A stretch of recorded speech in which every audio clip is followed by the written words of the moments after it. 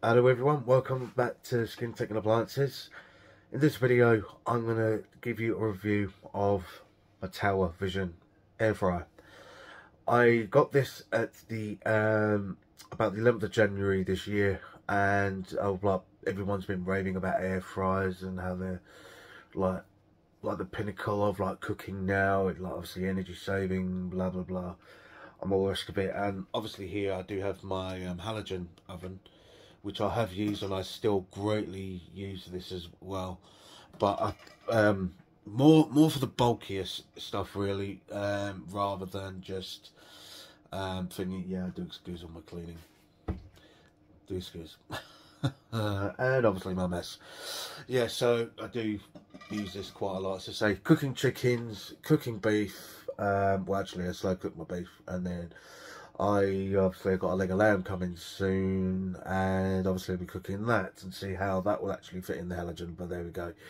So back to this then. So what do I like and what don't I like about this air fryer?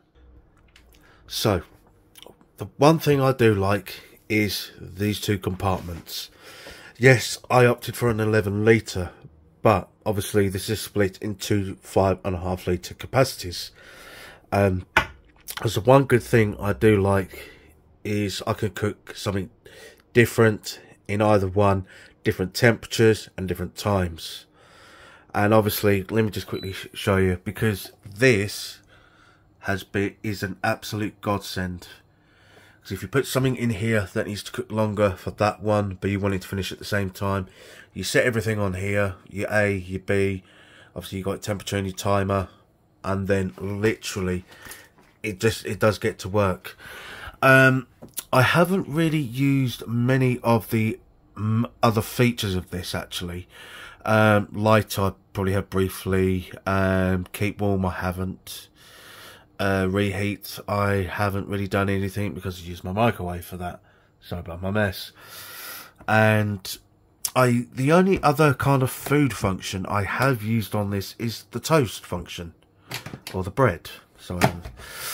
But what I found is that it will do brown one side, but it seems to kind of not do the underside.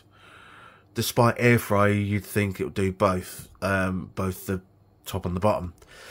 But no, you kind of have to put that in for about, you'd have to push that and then do it again. Like I say, it is only a 5-minute like duration, so you'd have to put it in for another 5 minutes, and obviously the other side that you've done won't brown off anymore anyway, so you're just browning two sides. So basically it's 10 minutes, so not ideal for you doing bread in this one, unless you fancy doing it this way. I have no idea, but yeah, not ideal because it just doesn't do the underside. Really what I tend to do with my other foods is, like, they've got the fries button here, and obviously it's got 18 minutes. I should really use that one actually, because I do chips in here and it does actually get them nice and crispy. So I'm gonna like trial with this anyway, and like see what that's like. The whole chicken feature, it's got 30 minutes. I'm hoping that's not for a whole chicken, because I don't think you're going to actually fit that inside. And apologies for the actual cleanliness. I do try to clean this as often as I can, but it can't be helped when you're regularly using it. So yeah, just a regular wipe. Don't forget to say, yeah, I'm not that bad with my cleaning. I just apologise that, say, probably, oh yeah, this one's not so bad, but still need to clean. So if you are going to buy something like this, you're going to have to regularly clean this.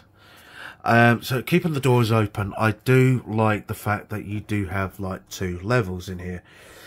Yes, you do have the drip tray, which is almost like a very miniature version of a roasting tray, which I am going to be tempted to get myself and just use it as a roasting tray.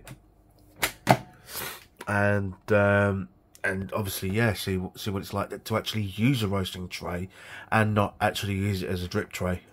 So yeah, all in all, as to say, the actual oven, it's the air fryer, I can't say oven, the air fryer itself is actually very, very good. I did have a comment saying, is it good for a family? I would say yes, and I would say no.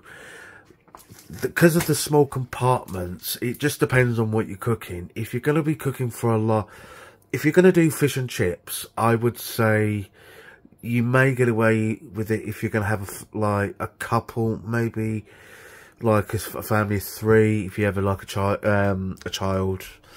but a family of 4, I would actually recommend getting the actual 11-litre all-in-one. Obviously, not the dual compartment. I think it can be difficult. I mean, if you had something like, obviously, the halogen oven, which I just mentioned here, then you could do something in there, do something in there. But yeah, it's a little bit difficult. I mean, it's ideal for one person or a couple. But yeah, that's kind of what I would recommend this for.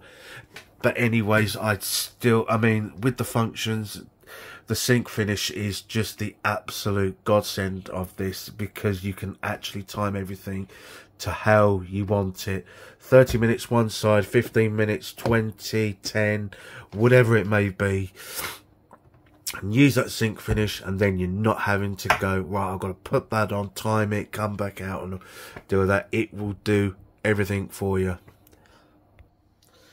So yeah, so this is my 3-month review of the Tower Vizion air fryer. I'll try and find a link and put it in the description so you can actually find it. I did order this on Robert Dias.